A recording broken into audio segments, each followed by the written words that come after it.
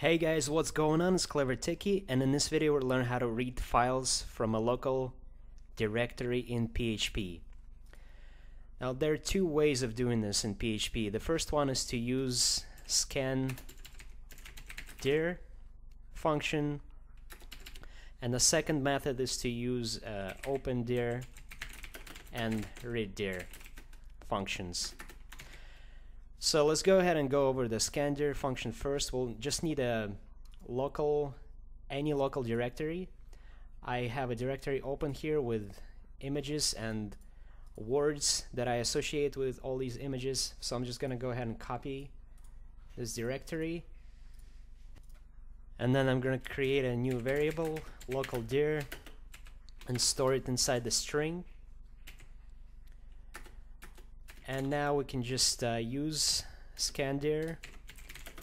Let's store the result inside the files array and scan dir local directory. So the way the scan dir works is it just takes in a directory as a string, which we provide here, since local directory is a path of the directory and its value type is a string, and it returns an array with files and directories from that directory. So let's go ahead and print that out with a pre-r function, pre-r files, view this in a browser, and now we have our file names that we have read from this directory here, and they're all sorted alphabetically as well. And at this point that's it. That's how the scan directory works. But as you can see, there's a dot and a double dot in the first two numeric values of the array. So if we want to get rid of those, we got to use two more functions. Okay, so to remove the unwanted values from an array, we can use a function called array diff. And here's how array diff works. So as you can see, it takes in an array for its first parameter and an array for its second parameter. You can also have other arrays to compare it against, and then it will return an array. So it compares array 1 against one or more other arrays and returns the values in array 1 that are not present in any of the other arrays. So let's go ahead and use this function, files equals array diff. So we provide files, which is an array of files for our first array, and then we'll create another array with two values, dot and a double dot. So now it will compare the two, and it will return an array without the single and a double dot in its values. Alright, let's go ahead and test this. Pre-r files, view this in the browser, and now the dots are gone, and we have just the file names in our array. But as you may have noticed, the array index key now starts with 2 instead of 0, and we can fix that with a function called array values.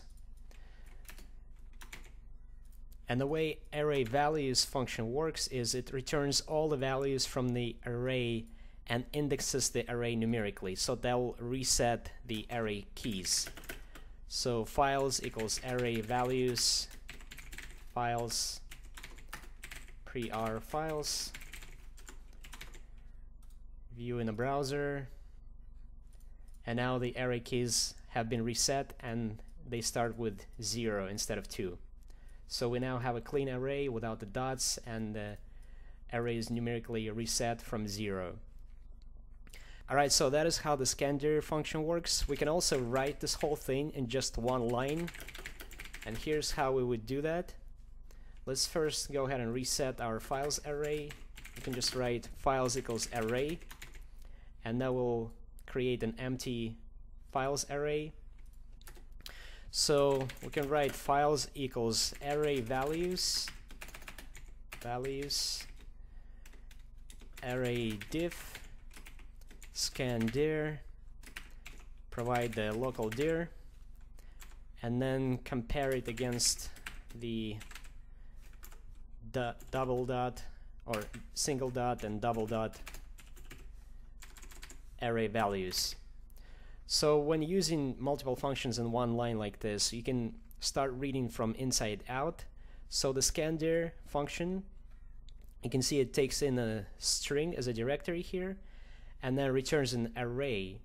So instead of this thing here, we'll have an array of our files, which array diff takes in for its first parameter as an array.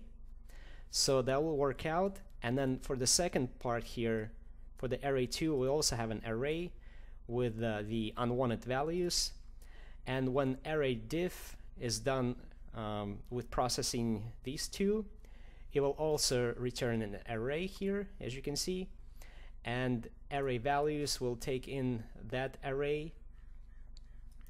And array values also takes in an array as its parameter. So this whole thing will work out. Let's go ahead and use pre-r files on this, view this in the browser, and now you can see that this whole thing also works just the same. We can also go ahead and make this whole thing into a function.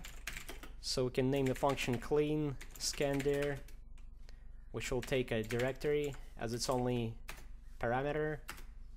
And then I'm just going to go ahead and copy and paste this and have it as a return value of the function. And just change this to a dir. So now we can let's go ahead and empty the files array again, and then we can just call our function clean scandir, provide the directory path, and that's it. Print files, view this in the browser, and you can see that we have a clean array of file names without the dot and the double dot. So that is the quickest way of reading files from a directory in PHP. Now let's look at the second method, which is the opendir and readdir functions.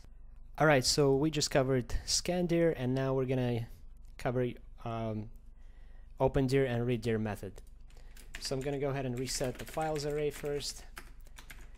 And the way opendir works is in a similar way as scandir. It takes in the directory path as a string, but then it returns a resource, and the resource will have to use readdir to read from the resource.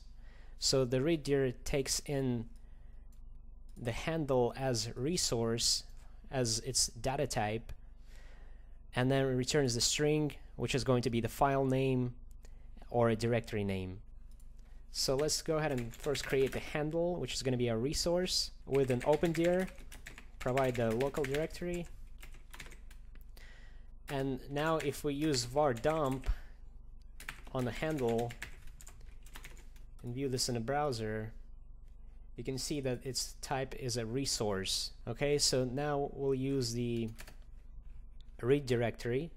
So file equals readdir handle, and then echo out the file, refresh, and as you can see, it's showing up a dot, which is the first file name in that directory, and that's the first file name in every directory when we read it like that.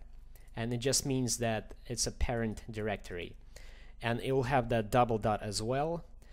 And there is a way of removing those dots that we'll cover in just a little bit. So in order to read all the files using this technique with opendir and readdir, we'll have to create a loop.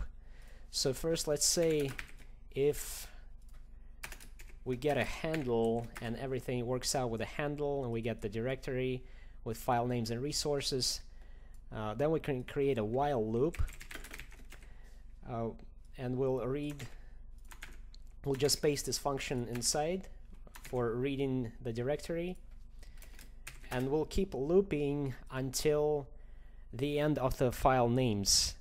So we can go ahead and say false not equal file readdir handle, and now we'll just keep looping until the end of the file names, where it will return false, which is exactly what we want because it will read all the file names. So let's go ahead and test this out by printing out the file.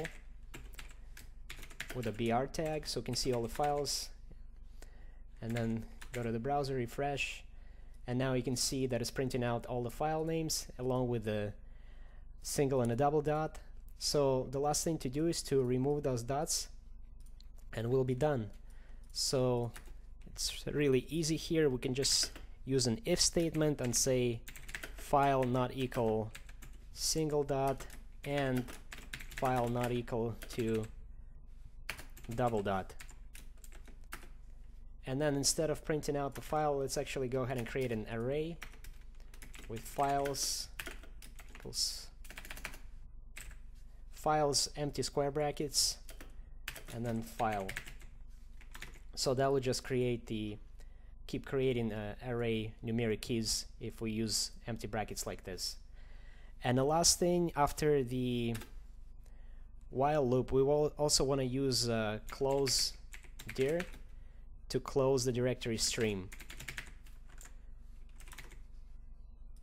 So all this function does is it closes the handle that we opened with the open dir, and as you can see, it takes in a resource as its parameter, which is the directory handle that is created by open dir, and then it returns a void. So all it does is it closes the directory stream and frees up the resources. So every time you use open dir, it's a good idea to use close dir as well.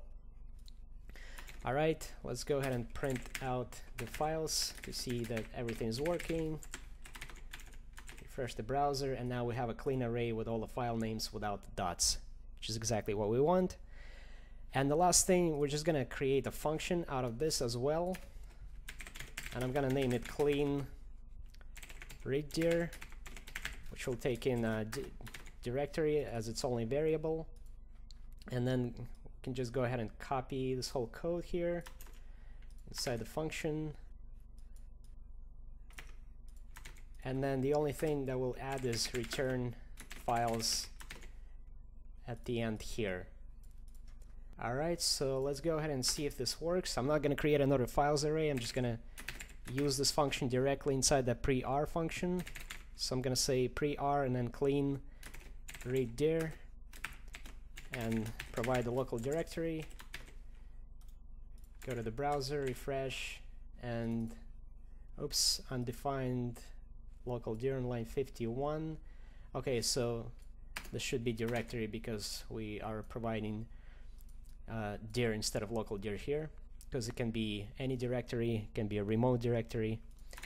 Alright, so refresh, and now we have our file names. Alright, so now you have two functions. You have clean read dir and you have clean scan dir that you can use to read files from a directory, and they both work just the same.